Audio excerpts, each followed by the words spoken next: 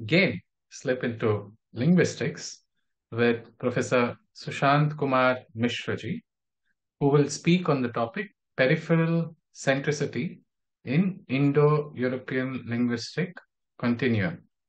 A few words about Dr. Mishra. Dr. Sushant Kumar Mishra is a professor at Jawaharlal Nehru University, JNU, and he currently serves at Nalanda University. He's on leave from JNU. He has been working in the field of Indo-European languages for the last about 2 decades. Dr. Mishra, if you can hear me, I request you to unmute yourself and commence your presentation. Thank you. Okay, thank you, Mekalyan Sundaramji. Thank you for asking me to present here. I am grateful to share my ideas, some of the basic ideas, area in which I have been working for quite a few years. So the topic is that peripheral centricity in Indo-European linguistic continuum. Of course, Professor Avdesh ji had already talked about William Jones and his contributions at that point. I will go slightly in more detail on that William Jones and some scholars earlier to him found the similarities between several languages of Indo-European family. As the name goes in the contemporary times, this Indo-European family, this is the name, but there were many names given to it. Indo-Germanish was another name, Indo-Germanic. There are many other names given to it initially. And in fact, what we today study as historical linguistics comes primarily from this field only. In a way, in terms of actual training, it is the same field. So scholars like James Parsons had found prior to William Jones. Now there are scholars prior to William Jones who have found similarities between several languages of Europe and some other places initially. That time they had not talked much about Sanskrit and Indian languages, but they had found similarities. This work was going on since 15th, 16th, 7th century, 17th also, because their purpose was to find the origin of the language.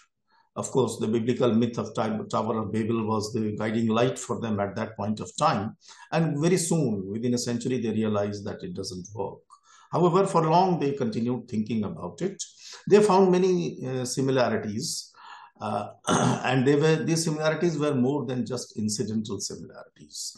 So within Europe, for example, there appeared to be exact rules for these similarities, like fa of Greek, Old Greek, fa. Old Greek had pa, modern Greek has replaced it by fa. So pa to fa, a variation that we notice in many Indian languages also. Most of the Indian languages did not have fa, but we are now evolving to that the labiodental sound of pa to fa. So pa or fa, as happens in modern Greek, appeared to become systematically ba in Germanic languages, and English is a Germanic language. So in English also. There are many such examples of this.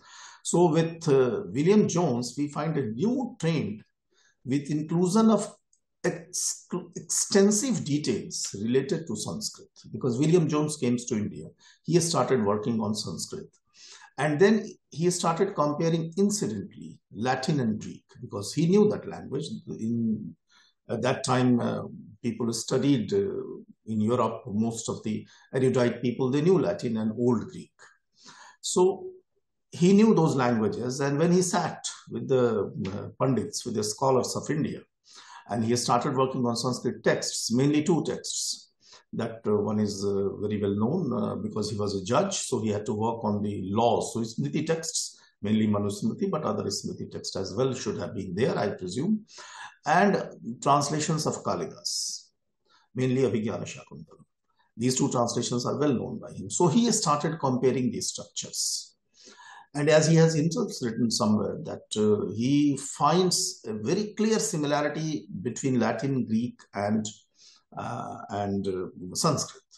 So with this kind of observation, there was a new discipline born out of the discipline of philology.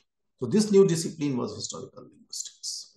So his scholars worked in this field prior to working in Sanskrit. They made comparisons between Celtic, that is Irish, Welsh, Greek, Italic means Latin, Italian, Spanish, French, then Germanic, German, Dutch, Swedish, Danish, Old English, and Modern English, then Slavic, many, Polish, Russians, etc., etc.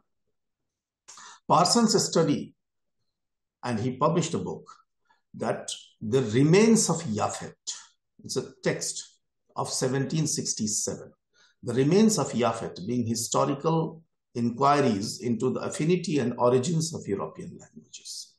Now, it's an example of such a study. Now, you see here the remains of Yaphet. Now, Yaphet again goes back to the Bible.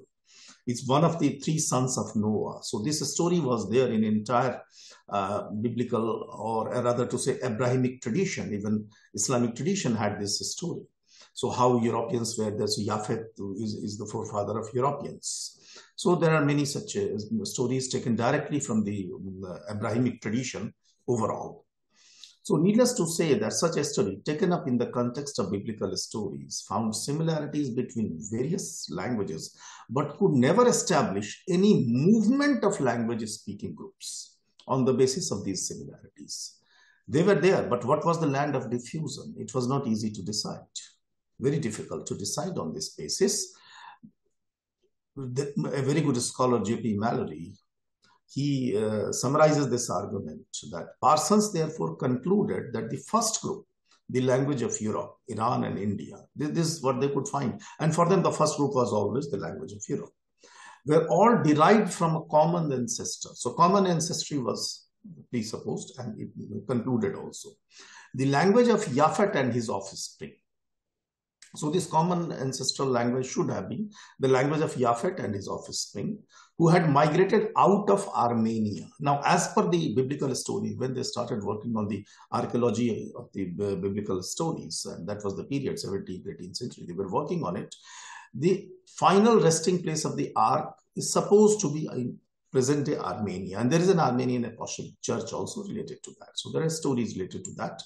And perhaps there are some other evidence also in contemporary times, but not well attested in our contemporary archaeological debates. So then it should have been Armenia. So we should have come from Armenia. But from this point of view, the guess about the movement begins. There is only a guess. Nobody knows that whether we really migrated from Armenia. And later linguists have not accepted it also, not only linguists, but archaeologists. Even the land of Yamnaya, as they say, is not Armenia. So, and that too not on the basis of linguistic similarities. These conclusions were not on the basis of linguistic similarities, but on the basis of a biblical myth. Now, you deliberately use the word biblical myth here, related to the story of Noah's Ark, because we don't know whether it is true or not. So several scholars prior to William Jones worked on similar theories and tried to find out what could be the origin of the place from where the apparently similar languages would have originated. Now, this is again a typical way of thinking that there should be only one unitary in everything. The diversity could not be accepted. So that centricity, the idea of the centricity, that only everything should have originated only from one place. So this idea of unity, this idea of unitary origin is working continuously behind this kind of thought, where you always find that where it was made, and it must be only at one place. The simultaneous growth from various places is not even accounted for right from the beginning. There are many such scholars prior to this period also, like Gorpius Becanus was one, and Gorpian thesis, hypothesis, is also something very important in the context, but I will leave this aside. So Mallory presents some comparative studies of numerals between various languages. He does this, but these data and studies by Mallory and others would help us understand the kind of studies being undertaken at that point of time in the field of comparative philology, mainly among Indo-European languages, what is identified today as Indo-European languages. So, but with the arrival of William Jones on scene, we get a huge comparative data. Now the data has changed because the data started including Sanskrit, Greek, and Latin. There were some other scholars also from France, basically. They were paid to study some data from Persia. But what happened that in Persia, they could not get the texts of the older Persian. That's why India becomes very important in the context that just prior to William Jones, there was a French scholar who came to India, Duperron. He came to India, and why did he come? Because he wanted to find the old texts. They were getting the references, but texts of old Persians, mainly Avestan texts, were not available to them in Iran. They spent a lot of time searching it there, but they could not find it there. And then they found that it could be available in India. And it is prior to William Jones, just 1 decade prior to William Jones. They come to India, and that Anquetil Duperron in that process finds out Persian sources, old Persian and Avestan sources in India.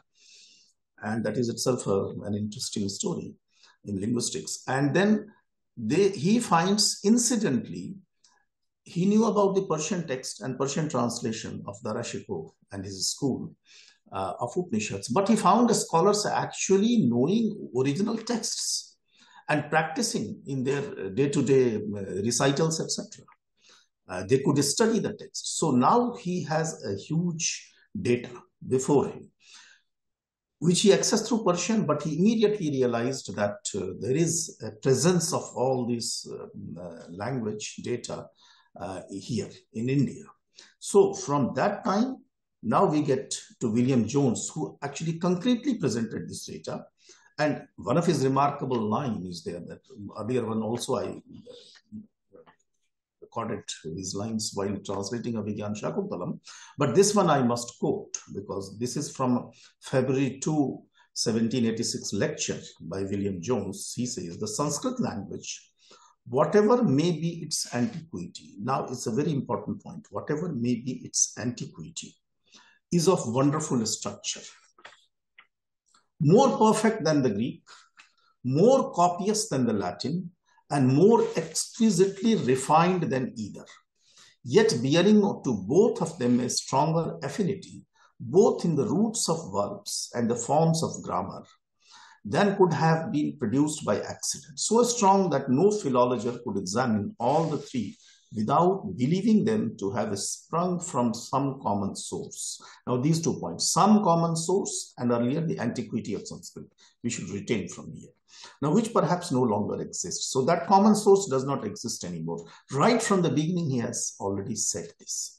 This has set the tone of a lot of discussions which followed in this field by subsequent scholars for various fields, various disciplines. So there is similar reason, though not quite so forcible, for supposing that both the Gothic and Celtic, though blended with a different idiom, had the same origin with the Sanskrit.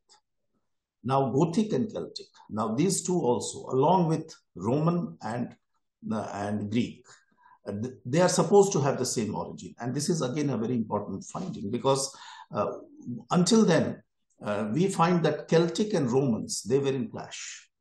They are often not accepted to be the same. Similarly, even now those clashes are there, the Berber languages and the Etruscan languages. So, of course, on Berber languages, a lot of data is presently available, but the Etruscan languages, the data is not fully available, because the languages either have died or are mixed with modern languages or other classical forms of Latin, etc. But some data is available. So here, Gothic and Celtic, they are also supposed to have same origin with Sanskrit, and the Old Persian might be added to the family. Now, Old Persian again, he says Old Persian, but what he means, because today we use the word 2 types of Persians, or 3 types rather. One is a modern Persian, but then even in the Old Persian, we have one is Old Persian, and the other is the Avestan. So Avestan and Old Persian, we make a distinction in our contemporary times. So now in this quote, as I have taken 2-3 points, highlighting them, here it is obvious that William Jones is talking about the Old Greek, in which great Homeric texts would have been written. So Homeric Greek, there is a possibility of going slightly back to that also, but he's not talking about that. It is obvious. And here is once again clear that the antiquity of any of the 3 languages in question, what are the 3 languages? Greek, Latin, and Sanskrit. the antiquity is not decided on the basis of the available data. So he doesn't say anything about it. Also, it is not even guessed by any scientific method what could have been the original language or what could have been the geographical location of this original language speaking community. So this language data is, until now, there is no scientific evidence for that. Like my previous speaker, Professor Chaubeji, was speaking about the genetic evidences. Maybe it is there. But along with that, the linguistic evidence cannot tell us that all the languages go back to Africa, what kind of a speech community it was, and how it evolved. There could be theories on origin of languages. There are theories, but necessarily they do not account for this aspect. So there is one more point worth noting here, that the Sanskrit language has been considered as one unit in the entire history of existence in these theories. So at least one unit, this place is given. Nobody can say that is the older, or there are other older forms of language. So now, we may presume that William Jones would have closely studied the classical Sanskrit language, as he worked closely upon texts like Abhigyan Shakuntalam and Manusmriti. Now this I state because Sanskrit itself has a long tradition, and it has a grand tradition, and that tradition should not be less than 3,000, less than 3,000. It should be more, but at least it should not be less than 3,000, because we find Yask, who cannot be placed later than 9th century generally. It should be 10th, 9th, 10th, we can debate, but it should not, we cannot be less than 9th, because Panini is definitely pre-Buddha. So Buddha is 6th century, it is a test text, so 7th, 8th century Panini. Then Panini mentions Yask, he is one of the pre-Paninian grammarians. So it goes back. And then at the time of Yask, the Vedic texts have undergone some changes. So he's accounting for that.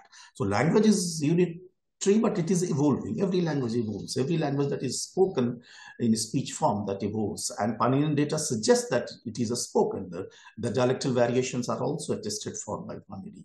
So along with that, William Jones' first and close interaction with Abhigyan Shakuntalam and Manusmriti, he is aware of the Vedic text also, but that continuity and evolution he may not have accounted for. So now in the context of the antiquity of the Sanskrit language, as an issue raised by William Jones in the citation above, we have said, whatever be the antiquity, this is what William Jones says. The Vedic language is certainly older and may even be oldest among the 4 languages in question, that is Greek, Latin, Old Persian. Now I will give more arguments for this. See, the period, why do I say this? There are various arguments. First, the period of Homeric text is generally ascribed to 8th, 9th century BCE. I was talking about the dates, 8th, 9th century BCE, generally 8th to 10th century BCE. So now the period of Old Persian, even if we go back to Avesta texts, is generally accepted to be between 1000 to 1500 BCE. Now in this context, if we examine the period of the Vedic text, it should be prior to a Yask, as I had said. And Yask is pre-Panini, who is pre-Buddha. Buddha's period is 600 BC. So 7th, 8th, and goes to 10th century. Now, if Yask has to be prior to Panini, and if Vedic texts have to be prior to Yask texts, then it is evident that the Vedic texts have already undergone some changes that make it necessary to create lexicons that would help us understand the Vedic text. This is what Yask does. Now there are 2 ways to look at it. There are some scholars who say that Yask is working in his text Nirukta on Nighantu, and Nighantu, some of the Nighantus are attributed to Yask, and some of them, some scholars say that it should have existed prior. He only takes it and uses it. So whatever be there, but the point is not to discuss that historicity of it. The point is that the Vedic texts are sufficiently, definitely much older from his time, that is more than 10th century. Now that is one.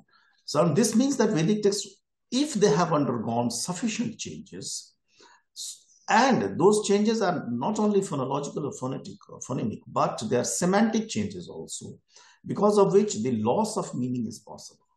So this happens at a time when not much influences on the oral traditions or preserving the texts are recorded. So a lot of movement of people are not being recorded at that point of time, at least until now. The archaeological evidences are not there, and other historians are also not telling that various waves of linguistic speakers from various groups, they have come to Indian subcontinent and mixed with the Vedic people. So in terms of interventions of large number of cultural texts like Veda, Avesta, that might include the semantic and syntactic changes in the language. It should not have happened.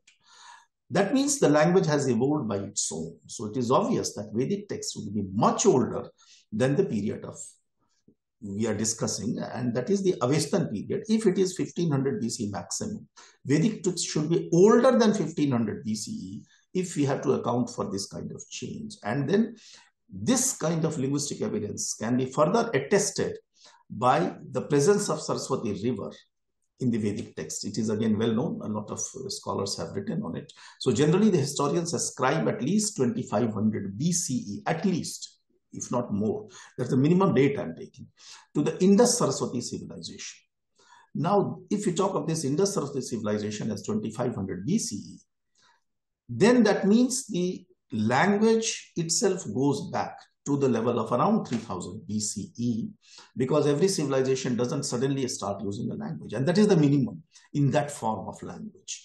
So now after this, the debate, I leave it to the historians regarding the historicity and area-wise expansion of the Indus-Saraswati civilization, because that is itself being debated in our contemporary times. So it would suffice for me to state that the Vedic text, in terms of being witness to the Saraswati civilization, go back, the texts, not the language, but the texts go back at least to 2500 BCE, if not more. And there are no other parallel texts of that period, so far as I know. So, and it is text, and prior to text, the language would have evolved to get matured to account for such a high level of text that Vedas are. So now further, let us examine some of the linguistic aspects of Sanskrit as we find in those texts which are considered to be the first examples of Sanskrit texts. And this is again a continuum and an evolutionary trajectory. And I will give you some examples from there. So in this regard, first of all, there are other scholars who have worked. So I will just share some of them with them, because I have already talked about historical linguistics. There is a methodological problem also in working here, and scholars are working on it in historical linguistics. So this matter of archaism versus innovation, because see, language has innovation. It continuously innovates. And then what are the archaic usages? So this difference has to be sorted out with reference to speculative and unverifiable PIE, Proto-Indo-European reconstructions, which are themselves based on the circularity. How do you account for scientifically that this was the Proto-Indo-European form? So that is itself something on the basis of the reconstructions that we are making out of the data which are available to us. And then on that basis, we've come back to Sanskrit or any other later languages, and we try to understand the historicity of it. That becomes a problematic issue in terms of methodology, because there is a circularity. First, I go and make a conjecture, not even conclude, but make only a conjecture. And on that basis, I decided at a later time that what is the evolution trajectory chronologically. So it becomes a problem. So if the Vedic sequence of sounds are expected to have later features, as some scholars have said, it is only conjectural, because the original PI language itself is based on hypothetical conjectures.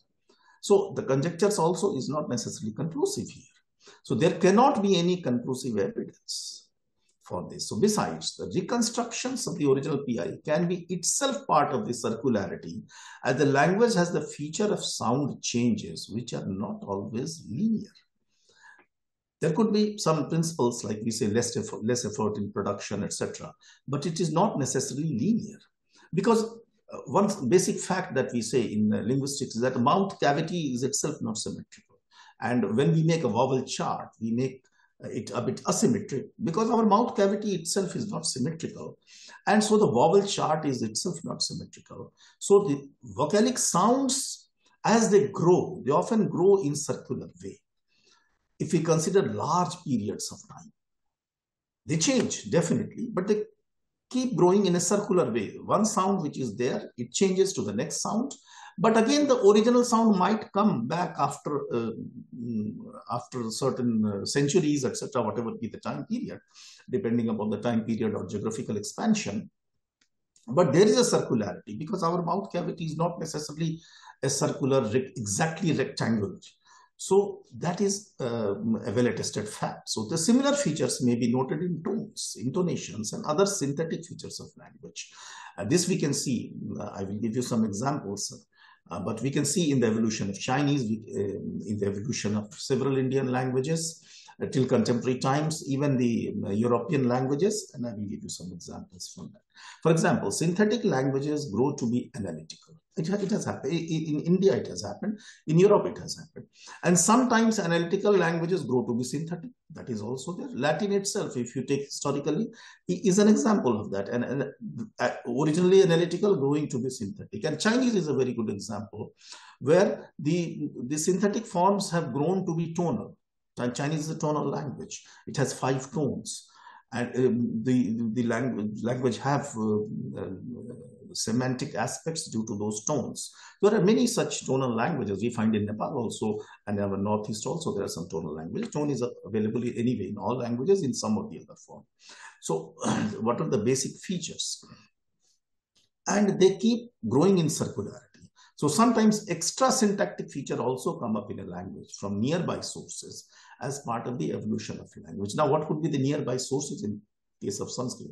Not very clearly defined, except for that we say that there could be Dravidian, but Dravidian also itself is more synthetic than most of our Indo-Aryan languages, as Professor Avdeshji was talking about, the family groups available in India.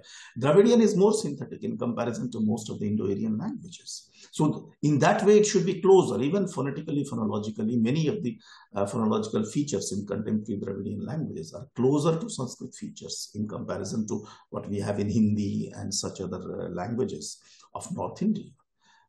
So, and from the European language itself, from where the core arguments are coming, you can see that a good example will be like the use of articles in Latin and Neo-Latin languages. It's a syntactic feature. Latin does not have articles like a and the. Latin does not have. But almost all Neo-Latin languages since medieval period itself exhibit a feature of the use of articles in sentences. And what is the nearby language from where they get it? Most probably Greek. So if you see medieval Latin, they will be using Greek articles and writing the Latin texts. So almost all of the Neo-Latin languages use the article showing concordance in the context of gender and number. Now, this is an added feature. Even though it is there, but not necessarily in Latin when they were using it. And in English, it is not there. A and the, it's not the Germanic group of language. German has it, the concordance of gender and number. So this aspect is important when we compare Sanskrit and Greek. That means the use of articles can come later. So the forms, they do not necessarily grow towards being simpler. Greek in its older form has articles. Old Greek has articles. Sanskrit does not have articles. So Sanskrit does not have articles. So in the context of Sanskrit and Greek, it would be difficult to conjecture whether it is a case of loss of a syntactic feature or gain of a syntactic feature. So similarly, the Avestan language, Greek and Sanskrit have 3 genders. All these three have case-based inflections, all of them. But we find a distinction in that also. Like Avestan language and Old Persian and Sanskrit have 8 vibhakti markers. The technical term Sanskrit is vibhakti markers, but in English we roughly say case markers. So case-based inflections. And now if we consider the genitive as a case in this case, because there is a lot of debate whether genitive, the sambandha karak, whether it's a karak or not. But here I consider it as part of the vibhakti system. That's why vibhakti and karak are different. So vibhakti system, sambandh is taken. So Old Persian, a later form of Avestan language, and we often talk, William Jones also talked about Old Persian, exhibit coalescing of ablative and instrumental case. They don't have ablative and instrumental. This kind of coalescing we find in other languages also. But this is not noticed in Sanskrit in both forms, as both ablative and instrumental, karan and apadan, are retained. Though in actual usages, sometimes both the cases can be used alternatively, and this is used. There are, like for example, this we find in Greek also, but here from an example from Sanskrit, because we all can understand it better. So vina and rite, these two it can take accusative case, it can take instrumental case, and it can take ablative case. And it is attested even today. For example, contemporary Slavic language, Russian, saha and vina Saharthe Tritiya and Vinarthe Tritiya, Rite Tritiya will be there. We will take the instrumental case mainly. Now here we see the accusative case can also be used. If you compare the Greek language does not have instrumental case as it is. So what we get is ablative instrumental. Now this is a coalescing. So either we will use dative or ablative depending upon the context for wherever the instrumental cases are being used. So we can have Ramam Vina Gacchati, Ramat Vina Gacchati, Ramen Vina Gacchati. All these forms are possible. So that means there is a variety in Sanskrit itself. That means it is spoken at a large area. That is possible. There could be alternative forms for saying the same. That is also possible. But again, the movement is not possible. And since various attested forms are there and coalescing is not there, coalescing of cases are not happening. So that means it must be retaining the older forms. So like in Old Greek, we notice only mainly 4 cases. Vocative sometimes is added, mainly 4 cases: nominative, accusative, genitive, and dative. And in Latin, we notice 5 cases, ablative added. So with such varied usages, it is obvious that Sanskrit has a longer history as it accounts for variety of syntactic and related inflective features. So Kazanas has given several such examples from the verbal inflection between Vedas and Hittite languages. Hittite is considered to be one of the oldest branches of the language that are supposed to have evolved from the hypothetical PI language. Now here, some laryngeal theory also creates a problem. We'll take it later. So the similarities shown by Kazanas in such verbal inflections between Vedic language and Hittite point towards the oldness of the Vedic language among the Indo-European languages. Here is a citation from another scholar, Joseph H. Greenberg, that validates our approach that we are taking, that we have already seen that multilateral comparison has been an integral part of the traditional comparative method as practiced by Indo-Europeanists. The work that is generally acknowledged to have initiated comparative Indo-European is that of Bopp, which compared simultaneously Latin, Greek, Sanskrit, Persian, and Germanic. Now, this is a methodological comparative approach, but it does not put Vedic language in any way later than the oldest forms of the Indo-European languages. Earlier forms of syntactic constructions I have given. We'll take more examples for this gradually. So in all these scholars cited, that is Bopp and Joseph Greenberg and so many other scholars whom I have cited earlier. So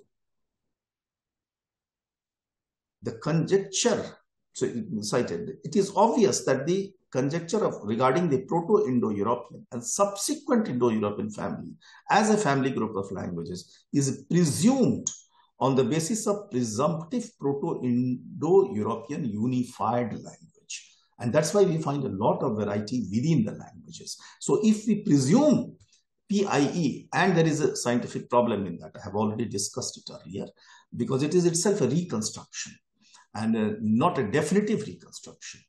So this conjecture cannot itself be validated. Hence, the presence of one single group going all over the places without any evidence, because other evidences do not corroborate this, can only be presumed on the basis of similarities of language forms.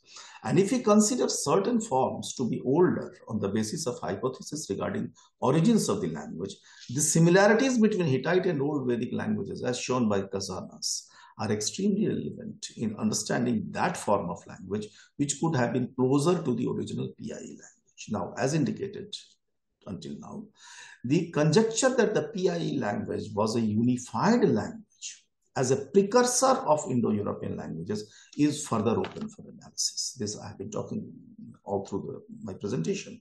So Kazana also takes up this issue. Kazanas, in his text, Vedic and Indo-European Studies, takes up this issue and analyzes it further.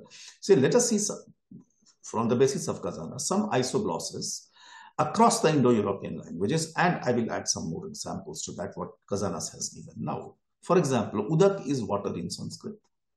It is found across entire Slavic branch of the Indo-European languages. Even the word vodka that we often use as an alcoholic drink, this originates in the same isoglossic cognate. Now the Greek word for water is different. Hydra. Now contemporary is Nero. Now Nero also goes back, and there is a Sanskrit word Nira also. Whether they are related or not, it becomes an issue. There are many other Etruscan roots for this. In Nero, there is an Etruscan root also, but the Etruscan, we don't have the sufficient data. I told you earlier that there are Etruscan interferences in the languages, Etruscan borrowings, etc. So Nero, Nira can be from there. And then if it is a very old word in Sanskrit and other languages, then even in Dravidian languages, sometimes this word Nira is being used. And it is supposed to be an Etruscan word in Greek. That's why the older form is Hydra, Hydro, Hudar, Udor, which comes slightly close to our Udak also. But Nira from Etruscan and from our Dravidian, there is a methodological problem here to find the exact cognate. But to say that it comes from here and there, and it has come, some scholars have conjectured that is a Dravidian word. Now that becomes a problem, because in contemporary Greek, we have the word Nira, and it is supposed to have an Etruscan origin. Now another example will be Duhita. Now Duhita is Dokhtar in Old Persian and Dugatar in Greek. Now look at this, Duhita, Dukhtar and Dugatar. Now Duhita, it retains an E form, he sound. So he is a laryngeal sound, and along with the laryngeal, we have E. And it retains the original, because normally with the laryngeal sounds, we expect that the ablaut, the Saussurian ablaut is there. But E, and A, these three forms are changing. And E is the older form as expected to be, as per the theory. So Duhita, Dokhtar and Dugatar in Greek. Dugatar is used, which we find in our English word daughter, where GH has become silent. If you take the older pronunciation, it should be something like Dogtar, or from Dugatar, Dogatar, and then Doftar, and then it becomes to our contemporary time daughter, but generally it should be Dogatar from the Greek. So now this change of Sanskrit, ha to ga, another aspect I'm talking. Vocalic aspect I've already talked. I will try to talk about it more. But another aspect is change of Duhita to Dukhtar to Dugatar. Now from Greek to Sanskrit we find ha and ga variation. That wherever ha is being used, ga is being used in Greek. Now it is a common phenomenon, and we find in Sanskrit and Greek many words like ego and aham. Now ego and aham. Here the sound a and u, again the same, the duhita, du, he. Now he is between u and another a ending sound. So Sanskrit e and a and Greek a. So ha and ta. Now here ego and aham, similar example, we have duhita changing to ga, and the nearby vocalic sounds have undergone changes, which as per the theory should be later in terms of umlaut theory.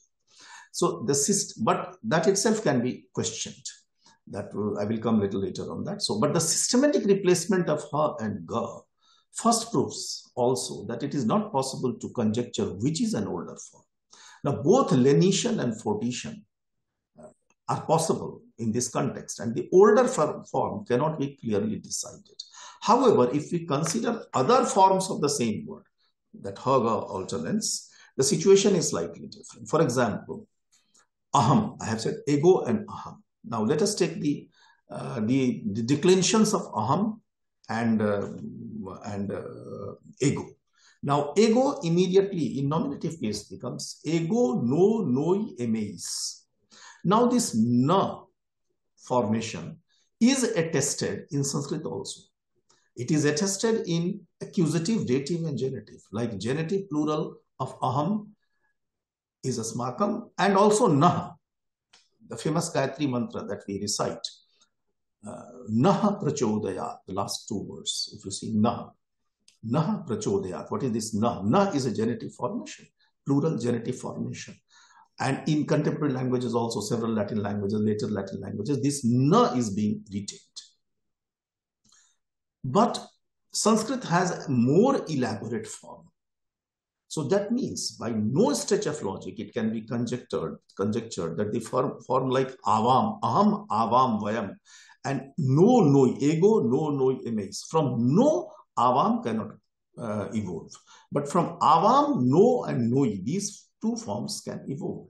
Similarly, the last word, aham, avam, vayam, vayam becomes emes. So we find that there would be later evolutions in Greek. So no and noi would be certainly later, as sounds have been dropped in initial and final position, exhibiting the linguistic process of what we call apocopy and epenthesis in the process of evolution of language. Now, the same may be true for vayam to emes. Now, the date from even the dative form, that mahyam, and the Greek dative form emoi. See, from mahyam, we can attest to emoi. But from emoi to mahyam, the journey is not normally possible. So this would help us arrive at similar conclusions that Sanskrit forms are older. Other accusative, dative, genitive forms also can be compared, and there could be other examples. Now, the vocalic sounds in Duhita, this E, as per the laryngeal theories, this sound should be older. So another example here I add that the Russian word, for example, I give you an example of Duhita, Dukhtar, and Dugater. Now take one word from the Slavic, Doch, Dosh, D-O-C-H, Dosh. The word is Dosh. Now see, Duhita, Dosh, closer, Dukhtar. So for this daughter would help us understand this by apocopal dropping of ta. So Duhita has dropped ta and her become sha. So dosh. Now it is more likely that the change of ga to sha, which does not consistently show a pattern, but ga to ha shows a consistent pattern. So these forms, other forms, should be later. Similar pattern can be seen in many other words, like we have a word like panth. Now the word is used pontos. The semantic changes are there. Well, the semantic changes you will find like panth, we know that panth is like path, whatever the route. In that sense, we use this word. And its Greek cognate is pontos. Now pontos and panth, tha, ta, and sa. How do we attest for this? Tha, ta, we can attest. But adding of sa is not necessarily always attested, because here panth is the pratipadik form from where the declensions will come. Now, with declensions, if you look at it, then panth will appear to be prior. And of course, it has several language lexical usages till date. Similarly, if you see the word for sea, and pontos is one word related to sea also. That's why I use this word. And pontos in many contemporary Latin languages means the bridge. And there are reasons for this. So that is a pathway. So that is a bridge. So this word for sea and ocean also exhibits sufficient case that the word could not have been borrowed into Sanskrit. Even though now the problem is that Sanskrit scholars are supposed to be, Sanskrit speakers are supposed to be at that point of time at the Indo-European level, they're supposed to be landlocked people. Now that is not possible, though of course Lothal and others evidences are there. But the point here has been well explained in this context. So I leave it by just mentioning Shrikant Talgeri and his paper, The Proto-Indo-European Word for Sea and Ocean. This is there. So Mir is the word, Mir, and we find lots of similarities at that level, but certainly Sanskrit appears to be prior to that, to its cognate forms found in Latin, Greek, and other languages. Now, there could be several isoglosses like this with phonological forms that help us conclude that the words as found in Sanskrit should be older in form. Semantics is different aspect, as its evolution follows a different process that we see in Yask also. Theoretically, Yask accounts for it. So Kazanas has also given some accounts of words and their forms that help us conclude the same, as I have given with my examples in the context that we have discussed. One more example, let us take. because Herga alternance we have taken, and Hittite laryngeal. This example will take us to Hittite laryngeal. Hittite laryngeal issues are always there. So, for example, we have the cardiac arrest, the cardiac specialist, cardiologist. All these words are being used. So, cardia and hridaya, they are cognate words. So now the reconstructed in Proto-Indo-European PI word is kridiya. If you say kriya, but what is kridiya? If you say kridiya, now daya is same almost. Kardiya, hridaya, daya, kridiya, except for the laryngeal ending, it is almost the same because we also have hridaya. So, we say at the end, again laryngeal. But what about the beginning kri in the Proto-Indo-European, and hrid in Sanskrit, and ka, see, kardia, and which is a very simple sound, kardia, in Greek. So, Sanskrit sound is kri. And this kri is again ra as an initial vowel. And it's a full vowel. The vowel is re. So this vowel, it takes the word closer to the vocalic formation of the Proto-Indo-European. Even if we take the constructed Proto-Indo-European word, the Sanskrit forms often go closer to that. And this, we notice that it gets simplified in later words in Greek, etc. So here, the sound kri is older because of the vowel. And if we accept this, then we go back to the problems in the laryngeal theory of Saussure also. Now, if laryngeal sounds take us back to Proto-Indo-European levels, though reconstructed ones, the example of kri with a laryngeal ejection should help us conclude that this is the older form of language, as her loss has not happened in Sanskrit. So, however, often in this context, it is not accepted by scholars because see, kridiya, but from where have we got ka? Because hridiya is closer to hridiya. Ka as a very clear sound cannot be accepted at the Proto-Indo-European level if we accept the theories of the origin of language. So, however, often in this context, it is not accepted, and that's the argument here, that it should be accepted. There are problems in the laryngeal theory. And the three different vowels are supposed to have developed from the same sonorant. This is what the laryngeal should tell us, that re, ra, and ar and ur, they have come from the same sonorant. Sonorant is another name for vowel. So now there is a problem in this. Now there is a paper written in French. Many such materials are not, even Saussure's materials are available in French only, not yet fully available in English. So that also creates a problem of research in this area. So now here there is a problem.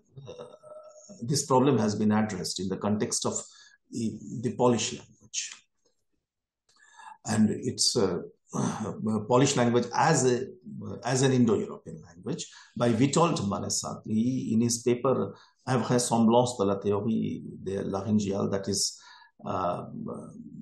kind of unacceptability in the theories of laryngeals, some problems in the theories of laryngeals.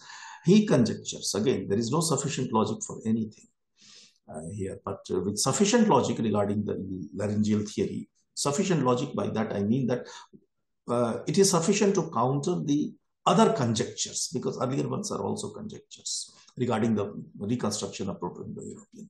So, and this Saussure, in his original article of 1879, he only proposes a solution by PIE ablaut. He himself says that he is proposing only a solution. It cannot be necessarily the solution for that. He is proposing one possible solution by talking of Proto-Indo-European ablaut, and it was not considered a final solution, even by Saussure himself. But to base all our arguments later on that conjecture by Saussure, becomes problematic. And by sufficient examples, I have given this. Even Saussure's words himself, coefficient sonantique, like the vowels, the three vowels and other vowel evolutions from the Proto-Indo-Europeans, what he calls sonantic evolutions, vocalic evolutions. It is only a proposition which works in certain cases, but not necessarily a fully determined conclusion, because it doesn't work in several cases. And in his article, Vitold Manesat, he has shown it. He writes, the citation is in French, but he writes it in the context of several Polish and other Indo-European languages, that it is not an acceptable proposition. So by these arguments, what I mean to say that often in linguistics, historically, it becomes very difficult to base our arguments on the basis of the Proto-Indo-European form of language, and to conclude on that basis that Sanskrit has a later date. Now, that is a very, very questionable proposition just on the basis of conjectures, whereas the facts, as I have presented some of them, they point to the contrary. And they are often, this contrary point of view that Sanskrit should be older, is often corroborated by some historical evidence also that I have presented here. So that is the base of the argument. Now I think this is all I have to say. Thank you. If there are any questions, others, I'm ready to take. Thank you. Thank you so much, Dr. Mishra, for a fairly detailed, very specific, theoretical as well as historical set of arguments and propositions that you made during your presentation. There is one question which perhaps is a broader question. It's not specific to your particular presentation, from Ranjan Joshi ji. Says, shouldn't the Indus Saraswati civilization period be called a phase of Indian civilization rather than described as a separate standalone civilization? It could have been a question specific to yours or to the previous speaker, but if that is Dr. Chaube, but if you want to take that, you could do that. There is also another comment, but yeah, I don't see any open questions specific to your presentations as yet, but I trust you will stay with us till the rest of the symposium. And if there are any other questions, then we will take them towards the end. Once again, I thank you for a very detailed presentation for your argument, and appreciate that.